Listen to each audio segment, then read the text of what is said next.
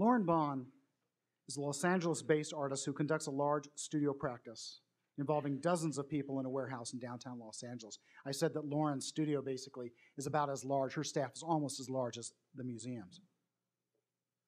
And the studio tackles large problems. So they tackle things like how veterans are housed across America. And they tackle things like how Los Angeles gets its water. We had an extraordinary exhibition here a few months ago of their work. There was just sort of one edge of this very complex social practice that Lauren and her team conducted with the photographic team run by her husband, Rich, who's sitting next to her here in the second row. Some of you came and you saw those extraordinarily beautiful, strange photographs of the Owens Dry Lake. They were actually made by the lake itself. These are wonderful photographs developed actually by burying them in the ground and letting the chemicals in the ground develop the photographs. Well, that was part of a large project that, and Lauren's a genius at this, that flipped the grand theft of water from the Owens Valley into a series of businesses through which people who live in the Owens Valley can have a productive life and economy. I use it when I talk about her work around the world. When I give my lectures about the art of the Anthropocene, I use it as an example of the most complete and successful social practice of which I'm aware.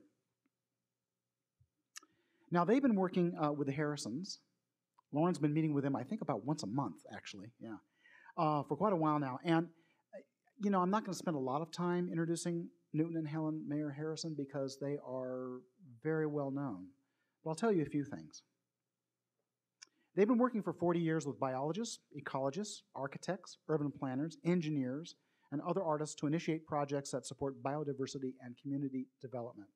And I'm quoting from the nomination language that they have just been given by the Buckminster Fuller Challenge Award. So they're one of the finalists for this award, and I'm quoting the language from that. They are historians, diplomats, ecologists, investigators, there's that word again, emissaries, and art activists.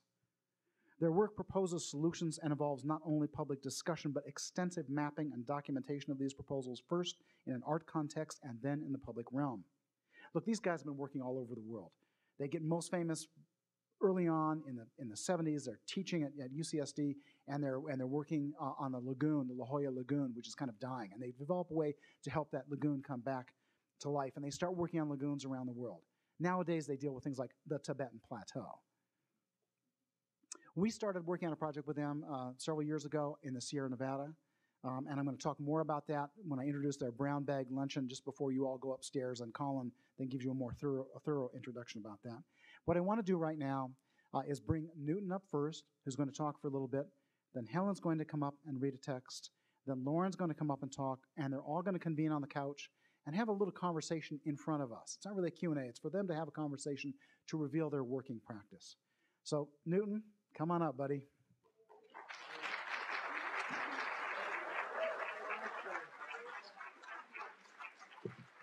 You need to get the slides going. Wow, okay. Can you hear me? Yeah. Okay. It comes to pass. Lauren invites us out to Owens Valley, Lone Pine. So we're sitting around there, and everybody's telling Lauren, big project. And Helen and me, we're thinking, not such a big project. So Lauren says, what do you mean not such a big project? So I said, well, where are you? But and it was a new term for me, Intermountain West. And I sort of remembered her bringing the term up. She sort of remembered us bringing the term up first. So here's what it turned out to be. Well, to be blunt, we sat ourselves down and said, quote, let's take the fucker on. So we did. Conversations back and forth, investigations back and forth, differences in persona, commonnesses in ethical concerns, that kind of stuff goes on. Well, that's the basis for forming a collaboration. What shows up here in this first draft, let me say, is both similarity and difference. Where it's discovered that 750,000 square mile terrain has been violated in so many ways that parts must be abandoned. Thereafter, it's discovered, thank you, Lauren, that with the boundaries removed, 1,330,000 square miles becomes a new frame for the Intermountain West, and a new country wants to happen. So, who would have thunk it? Certainly not in the beginning. So, also shows up a kind of difference in the way we map, but not a difference in what we mean when we map. For instance, there's the Intermountain West, our way of seeing with the Great Basin in it. Our map maker is here. Is it? Well, okay. And you can see it takes up almost a third of the country. No, maybe a fifth. That's a lot of country. Well, I'm not going to stay too long in this. So the first thing we do is we map all the cities. Mapping all the cities is really neat because it makes a kind of a drawing. And we decide to stick to the states, to the United States boundary for at least this fragment of work. And it sort of shows up that the Intermountain West has fewer people than most places. It's a good idea that it has fewer people because it's the most violated place in the country. We think, we'll get to it later, that things like this took it up. Look at it. It's the most atom-bombed place in the country. The idea that we would be afraid of others and then bomb ourselves in response is beyond belief.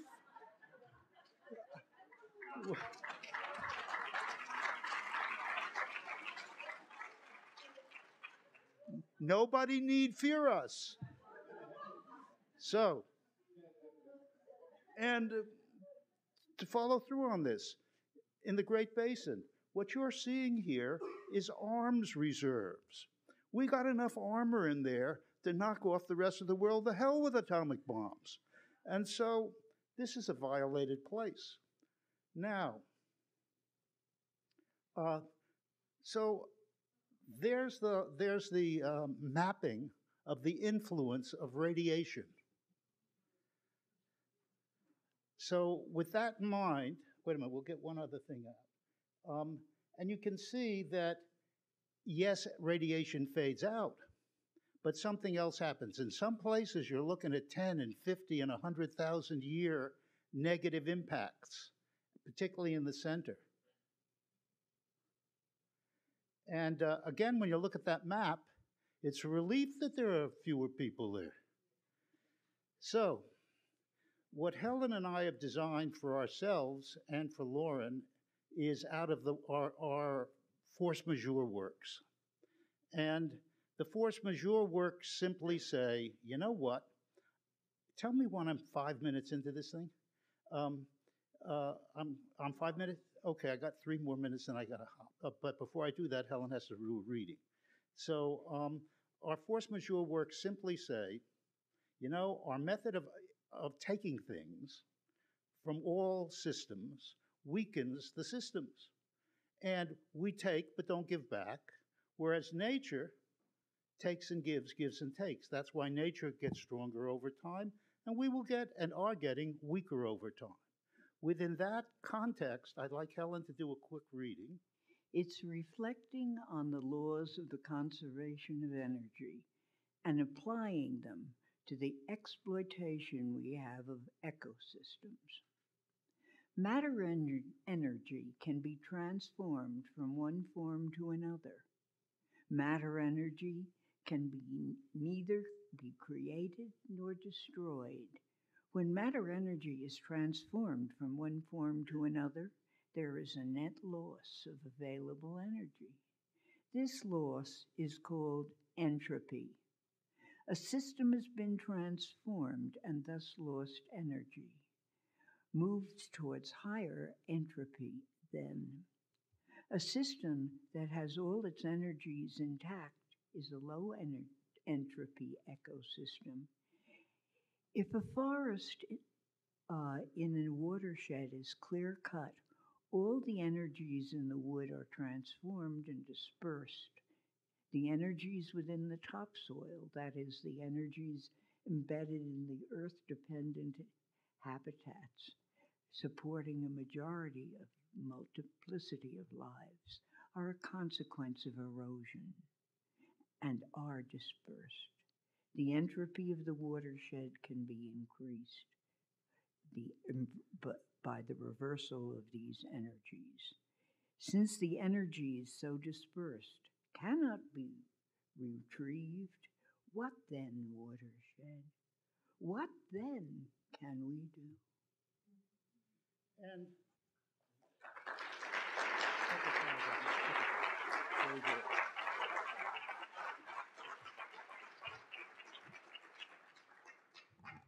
and that's a mini description of this place. So this is all the watersheds of this is all the rivers of the country, exaggerated. Fewer there than elsewhere. This is a quick and dirty map of all the aquifers in the country when they were healthy, before drawdown. This is a map of our present aquifers after drawdown.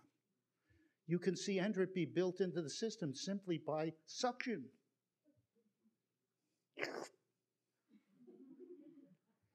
This is a heat map. It's what will happen in the country maybe 80 years from now. The hottest part is, guess what? Our place, our little place. Look, when it heats up like that, this would be the farming that exists there. When it heats up, it gets cut in half to less. That's the grasslands that exist there. A lot of cattle. When it heats up, you lose about 60–70%. What will they graze on? The forests that are there. When it heats up, you get maybe a 70% loss and a 70% species loss. Therefore, our proposal, seen simply, is time to abandon this place. Yeah, it's time to abandon this place. And then let's set in place a rehabbing of that place where slowly, by teams, you make a corridor from Canada to Mexico and bring life back there. So we took a look at the map of it from a point of view of who owns what. The Bureau of Land Management and all government entities own much of it. That is, we the people own it. And so we the people can sort of tell them what to do if we're the courage to so do. It's within this context, I'd like Lauren to come up here because she had a way of mapping, which we copied here as a sort of thank you. And if you look, there's the Intermountain West, and there's a large white shape there, which she will begin to talk about.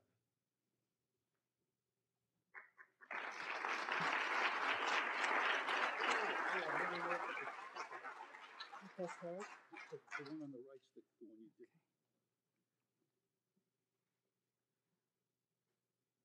Where it's discovered that a different form of mapping better carries the idea of a country wanting to form and becomes the basis for a first dialogue addressing such an event. We who aspire toward a nation that protects living things find it difficult to escape the irresponsible actions that have rendered vast territories of our continent unusable.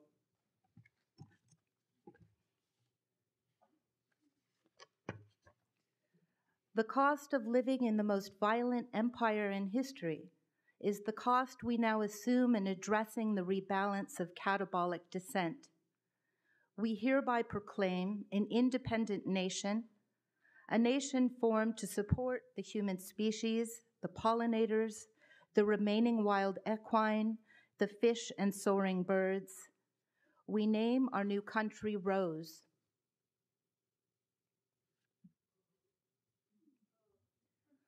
Rose is a coalition of watersheds. It includes the Colorado River watershed, the Columbia River watershed, the Great Basin, the Gulf of Mexico seaboard, the Pacific Ocean seaboard, and the Rio Grande. Here's our analytical map of our inheritance, the as-built of the North American continent, with the major water bodies and the major tributaries that fall from there. Here's a contour map of the North American continent, and you can see the as-built of the mountain ranges as dark black lines and the deserts in white. The sea, of course, is also white as the lowest contours. You can see the Great Basin and the Sierra. You can see the Central Valley of California. And what's tinted pink is the beginnings of the footprint of the nation of Rose. The coalition of watersheds, as Newton and Helen have already explained, has the least presence of human impact and the most presence of the violence exacted in the North American continent. The orange dots here are uranium mines that are mostly concentrated around the Colorado River, which was the river that John Wellesley Powell is so well known for exploring.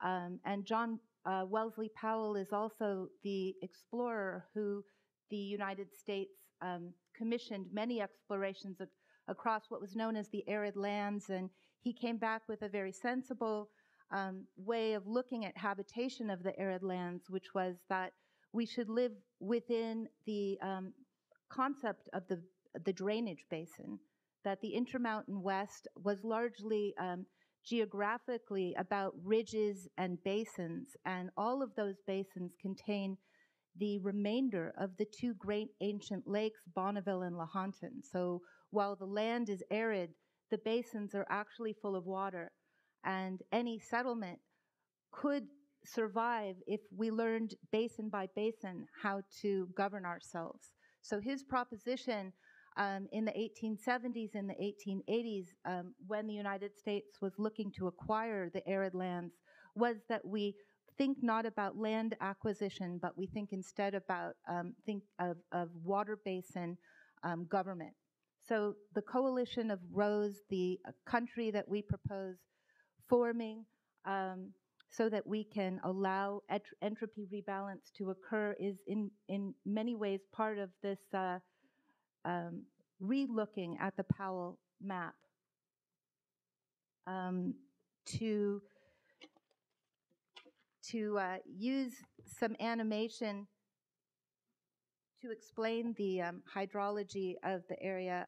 I used a legal format called a convention. The UN allows conventions to be read, which allow for the redefinition of country or continent. Gandhi, for example, wrote a convention that he delivered at the UN on human rights. What I'll read with this animation of the hydraulics of Los Angeles and its relationship to the Intermountain West is a convention on the elimination of all forms of aggression on the watersheds of Rose. No. We define ourselves as a nation for the purpose of a common language.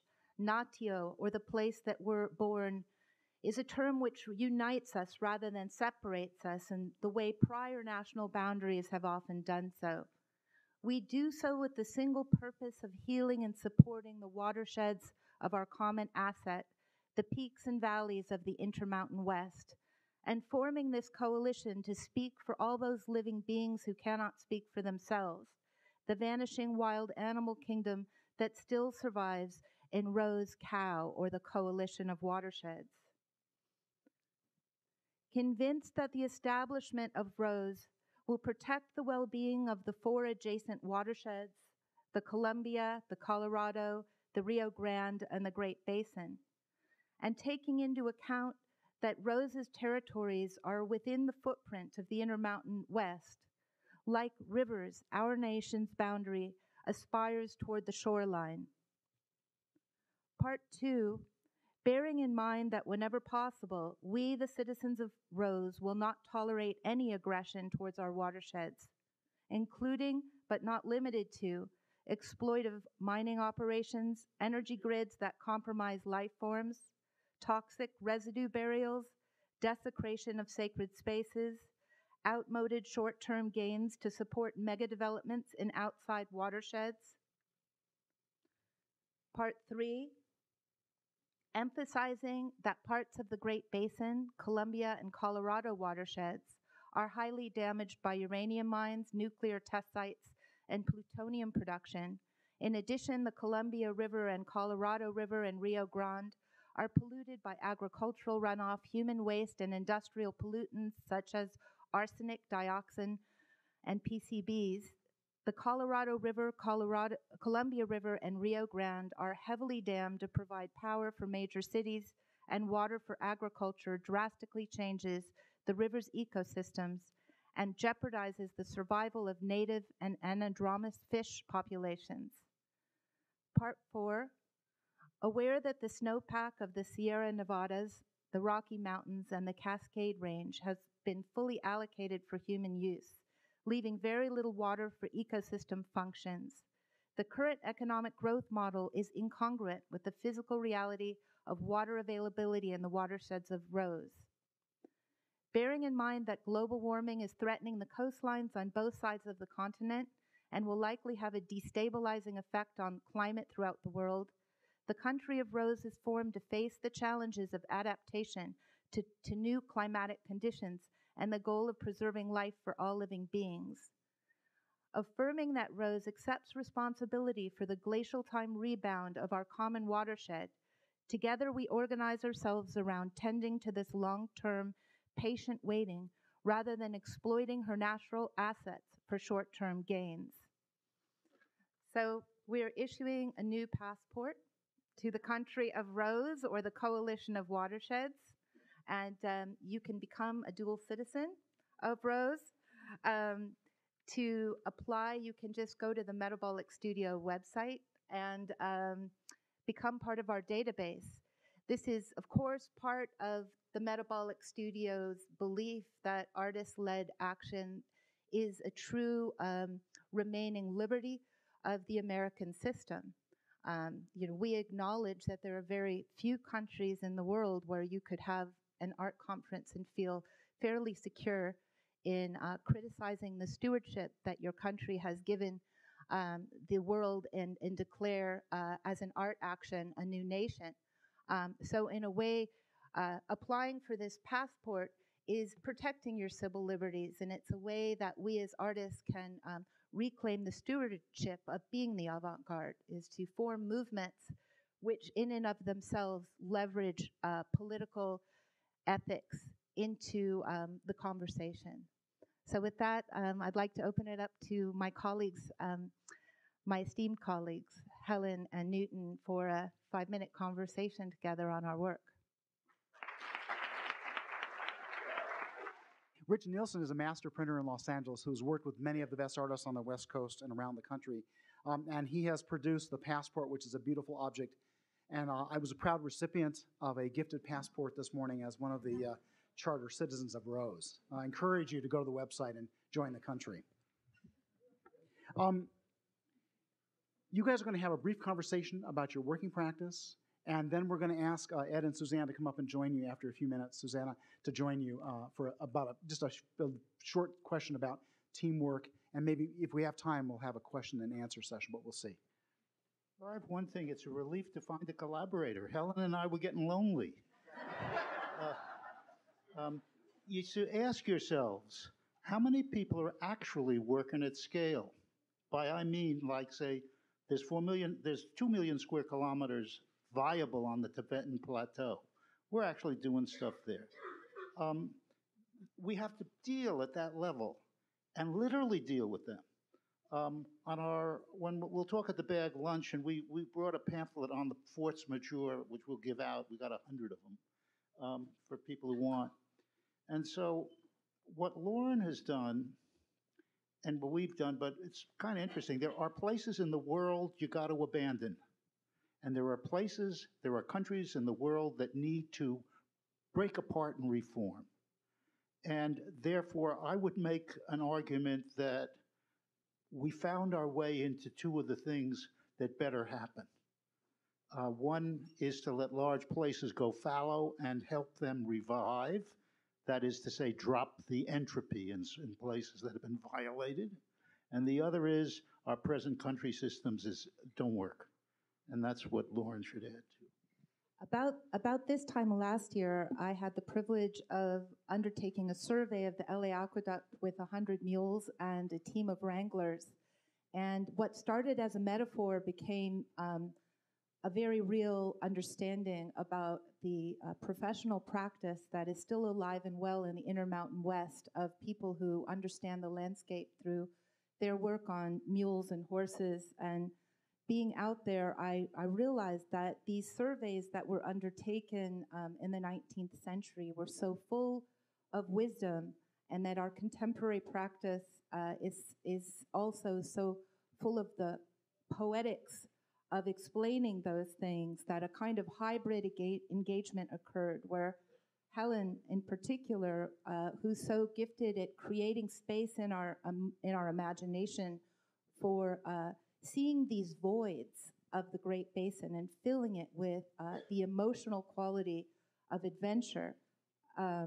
It seems, that she has this unique ability to be that translator between the real exploration that I was allowed to take last year that has really galvanized my understanding that it is time to form a new country, to allow perhaps the last best hope on the North American continent to survive, versus her ability to say that country actually comes from those spaces that we as an audience fill with our love of them.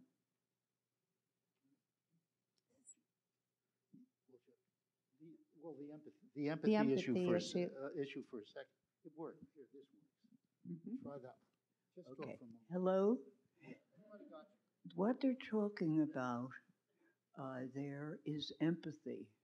That is feeling for the land. And if we do not feel for the land, we can watch it be destroyed and turn our heads the other way. But we are now getting to be old enough to know better, to know that the land has more to offer us than we have to offer for the land. But we have to think, what can we offer to the land? What way can we care for it that will help the land and will help us? Because anything that helps the land will help us. And thanks. Please pay attention.